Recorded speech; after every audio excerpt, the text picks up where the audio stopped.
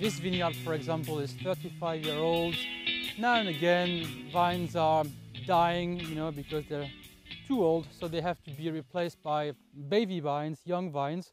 So the idea is to do a Selection Massale and select the best woods we'll use to replace those missing vines. Here, for example, I have a beautiful vine with perfect vigor, the right thickness of shoots. And what I do is I'm going to obviously keep my 2 buds for next year's fruit, but also keep a section of the cane, which itself would have 1, 2, 3, 4, 5 buds.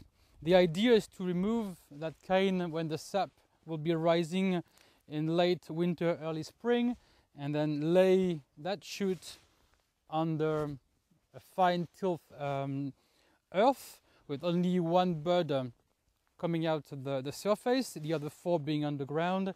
We'll leave that shoot 1 year so that it forms or starts forming roots where the actual buds are, and after 1 year we'll take it out of the ground, trim the new shoots to make them a bit more vigorous, and then back in the ground to replace the missing vines.